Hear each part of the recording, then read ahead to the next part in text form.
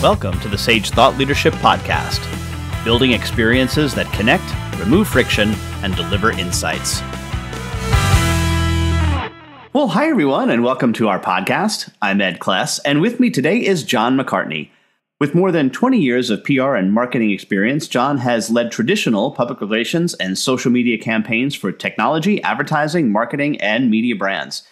He achieved his lifelong dream of starting his own company, JMac PR, to build a business that values people.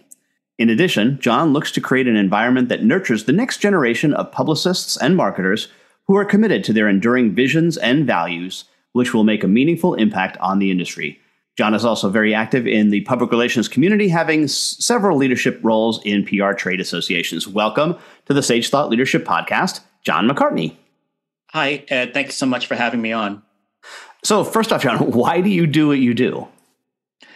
Why do I do what I do? I mean, there's a number of different reasons. One, so I started my business 3 years ago, at the beginning of COVID, just started my business as a PR freelancer.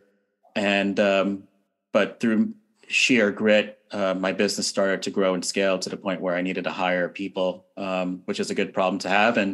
And now that I have a small business, I'm at a place where I recognize sort of my responsibility to my team. And one of them is that I'm a teacher. I'm here to teach and coach my team. Some of them are breaking into the industry, and I feel it's my responsibility to sort of show them best practices for doing things the right way in the work and industry that we are involved in. And also to provide an environment, a culture here where we do place precedence on workplace wellness. Just making sure that my team has the headspace to do the work that we're all tasked to do, especially in a post-COVID world, especially with a lot of distractions and more focus on mental health and wellness. I think it's important for business and business leaders to lean into making sure that their team is feeling good about themselves. And also the other part of why do I do what I do is I want to help my team and others in my circle be better versions of themselves. And talk a little bit about the future of public relations. What do you see as some of the emerging trends and technologies? For sure. I think, PR has gotten more fragmented because of the different channels vis-a-vis social media and so forth. But at the end of the day, I always tell people that PR is about storytelling. We're in the business of telling stories. We're in the business of working with our clients to tell their story and their narrative. And the people that we primarily work with are journalists and people in the media. And it's our job to sort of sell our clients' stories.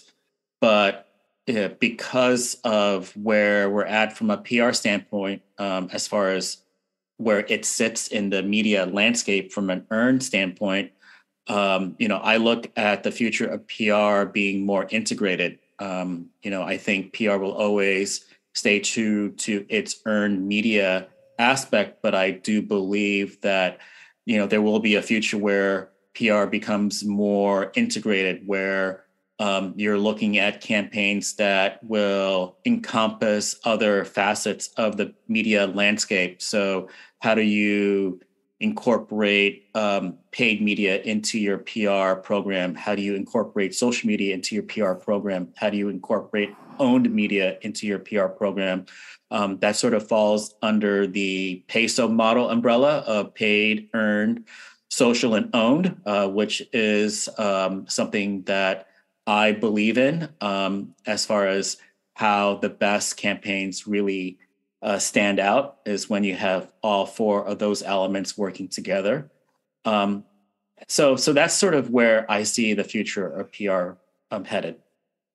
So talk a little bit about the technology side, especially with regard to how does, paid or social media and public relations, how do they come together? What's the For sure. distinction between those things? Yeah.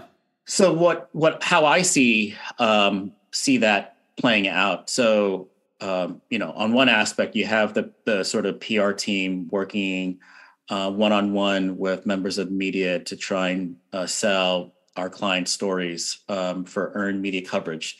So what I like to sort of say is that once that sort of story is published, then you have options to really extend the life cycle of that story and article.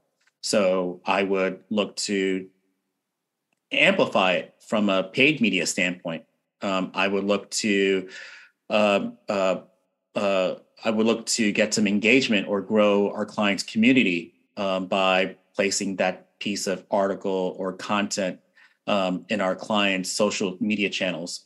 And then I would take a look at that sort of piece of earned media coverage and see how do we sort of follow that up with. And maybe that would include sort of a thought leadership piece from our client's executive on an industry topic that sort of speaks to that piece of coverage, and then have that created as an own media content that could live on our client's blog or published to their LinkedIn page. But that's sort of where I see the mechanism sort of happening for how you could sort of take PR into these different channels. Yeah, it's a good distinction between the two. And just getting back just to the technology side, is there something that's I don't know something that's specific technology that's specific to PR? Just curious.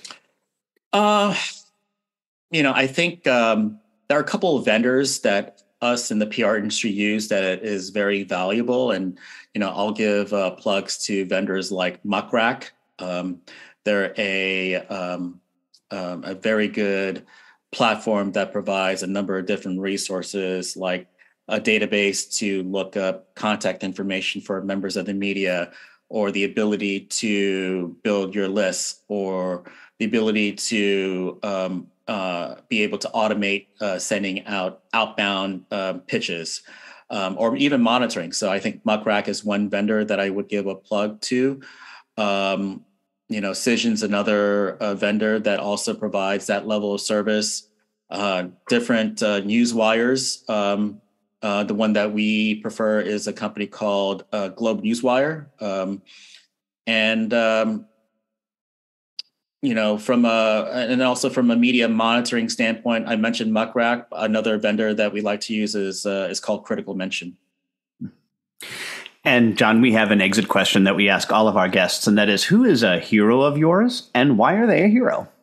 Ed, before we started the taping, you asked me this question, and I was sort of unsure who I could choose because there's so many people in my journey that have had a profound effect on me. And it's really hard for me to pick one person that I would say would be my hero. But as I thought about this question more so, the one person that I arrived at that I would say would be my hero would be my mom. She, I don't know if she's heard this before, but, she, raised me and my siblings as a single parent. She worked 7 days a week to try and put food on the table. And I think that was sort of planting the seeds for me to adopt that working hard, doing what you can to put food on your table. And so, yeah, I would say my mom's the hero. And lastly, John, how can somebody get a hold of you? Yes.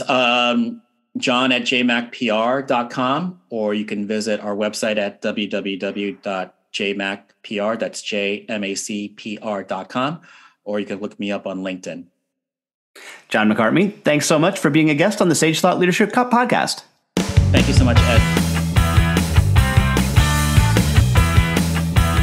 Review and subscribe by searching your podcast player of choice for Sage Thought Leadership Podcast.